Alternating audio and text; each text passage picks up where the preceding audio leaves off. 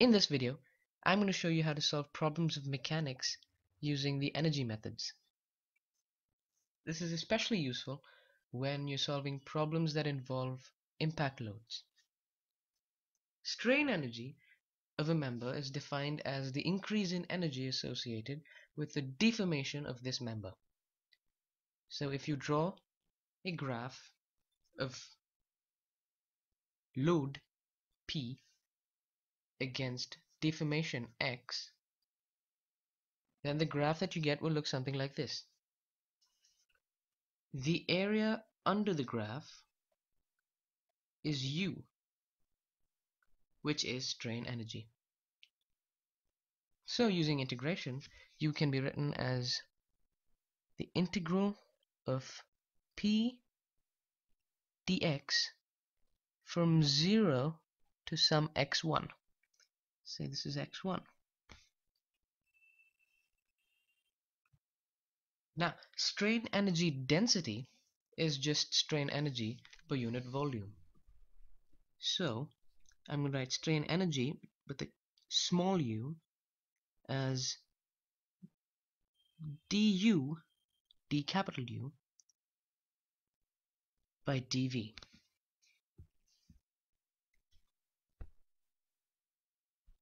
Now remember that because we're going to be using it later.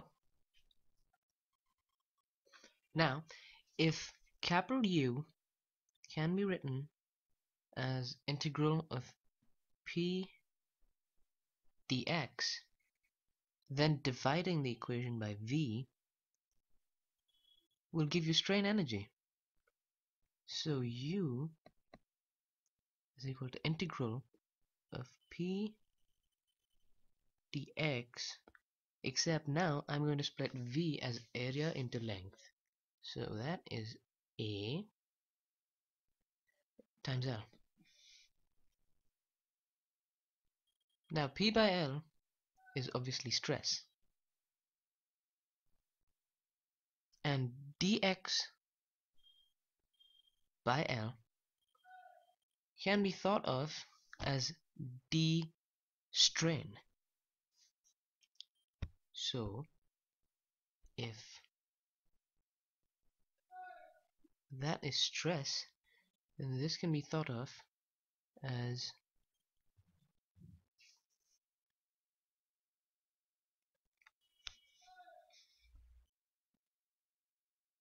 so now U is equal to integral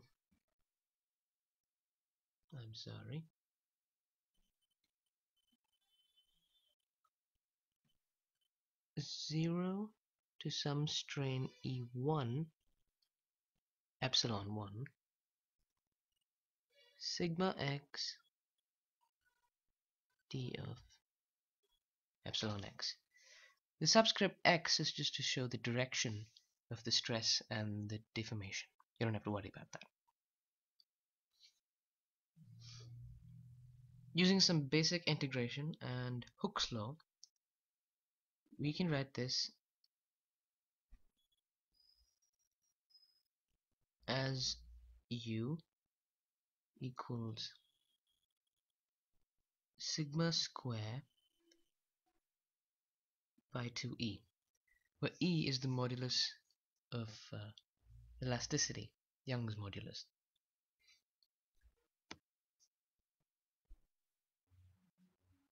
Now, if strain energy density is du by dV, then strain energy can be written as the integral of u dV. This is what we're going to be using. Strain energy, putting this back into this, you get integral of sigma square by 2E dV, and the limits can be 0 to some V. This is the basic equation that we're going to be working with for different cases of loading. Let's consider strain energy under axial loading. This is a beam subjected to a load P Newton. It has length L and a cross-section area of A. From Hooke's law, the stress sigma can be written as P by A. Using the equation that we derived already, U will be equal to integral P square A square by 2E dx with the limits 0 to L. Oops, I'm sorry. I mean dV, right? That's the formula. From 0 to V, where V is the volume of the beam. Now I can write dV as A times dx, and that's what I'm going to use. U will now become integral of P square by A square times 2E A times dx. So integrating and applying limits, you get strain energy U is equal to P square L by 2AE.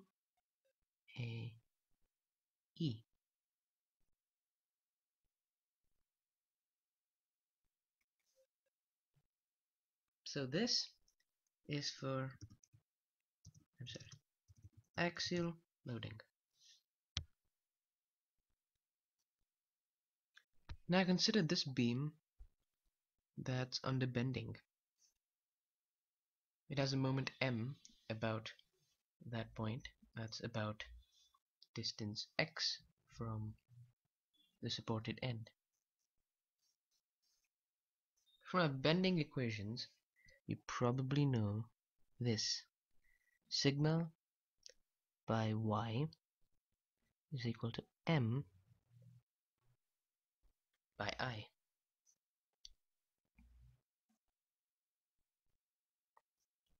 Where sigma is the stress, y is the deflection, m is the bending moment, and I is the moment of inertia. So using the same equation, that is u is integral of sigma square by 2e dv, and replacing sigma with this expression,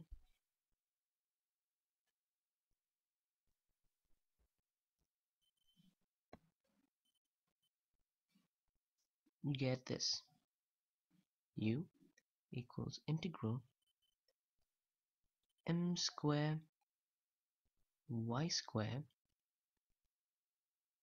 2e times I square dv. Okay, but now it gets a little tricky. This is what I'm going to do. I'm going to write dv as a dx, but I'm going to continue and do this. Does that make sense? Because this, my god, this is the same as this. And that's what I'm going to do. I'm going to put u is equal to integral m square by 2e I square y square integral dA dx from 0 to L. And now I'm going to put this y square into the integral sign in here, and let's see if that reminds us of something.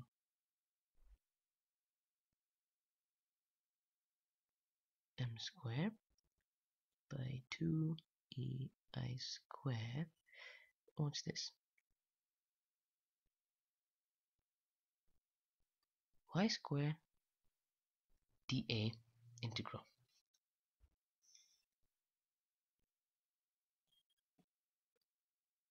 This is obviously moment of inertia. Putting that back, you get u 0 to L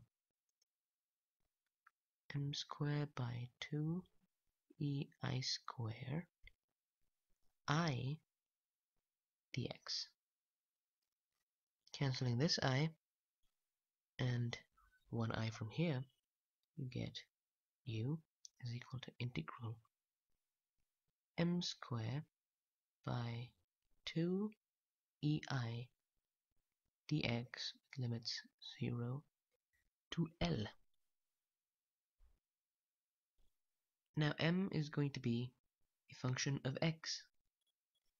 So you put that function in this expression and integrate it, and you get strain energy. And this is for the case of bending loads.